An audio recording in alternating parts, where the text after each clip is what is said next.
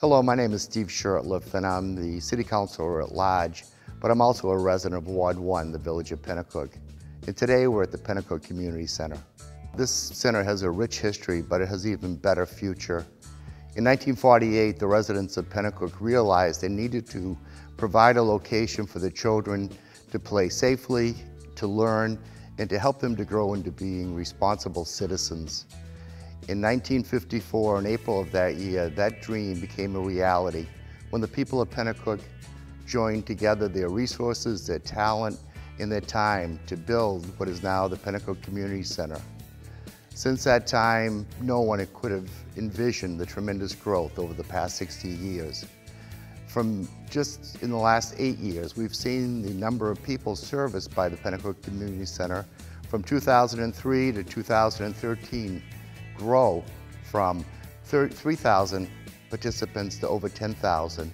A lot of this is because of the hard work and dedication of our dynamic Executive Director, Deb Cudahy. The Pennacook Community Center realizes that in order to best serve our citizens, we need to work with other nonprofits and governmental agencies to provide the best service we can. In doing that, the PCC has partnered with the U.S. Department of Agriculture to provide, last year, 2013, over 8,000 nutritional breakfasts and almost 18,000 nutritional snacks for young people from ages 15 to 12 years. Another part of that partnership is working with the Pennacook Historical Society.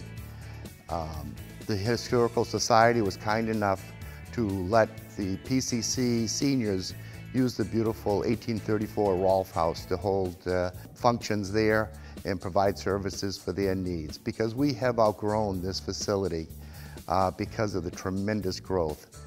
Another part of the partnership with the Historical Society is they've made available land to the community center in which we teach young people to actually grow their own vegetables, and they can then bring them home to their families. And to make that even more of a success, we are able to obtain the services of 2 organic farmers who are working with the children, who range in age from young elementary schools up to middle school age. And I think it's tremendous for young people to actually see where their fruits come from and their vegetables, and to take part and to get their hands a little dirty, but to take part in actually providing food for their own families. And in somewhat, it's a misnomer to say that we are the Pennacook Community Center, because we just don't service the village of Pennacook anymore. We now serve other residents of Concord as well as 7 other communities in our area. I think one of the primary things that the Pennacook Community Center is most proud of is this daycare program. We are proud of the fact that we are one of the least expensive daycares available in our region. But the community center realizes that in addition to providing low-cost daycare for our children, the parents also want their children to receive a quality education. And to meet this need, the Pennacook Community Center has just submitted the paperwork to be accredited by the National Association of Early Childhood Learning. I chose to come here to the community center because this community center truly is the heart and soul of Ward 1. And I am so proud of what this center has accomplished. As I mentioned, the center is proud of its ability to partner with others, and one of those partnerships is working to reduce childhood obesity. And it was a true honor for the village of Pennacook and the city of Concord that the First Lady, Michelle Obama, made a special trip here to the center to acknowledge the work that has been done by the Pennacook Community Center in reducing childhood obesity and taking part in the national program. The center has a great future.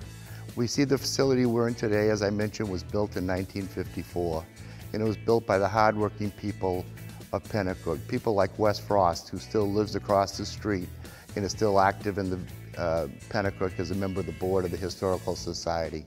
As a young Boy Scout, he was over here working, carrying cement blocks. And that spirit of community service and pride in Ward 1 continues today. And now, as the center looks forward to the future, we're looking to future expansion with the possibility of the acquisition of the Washington Street School so that our services can expand and we can continue to serve the people of our area in the way they've grown accustomed to.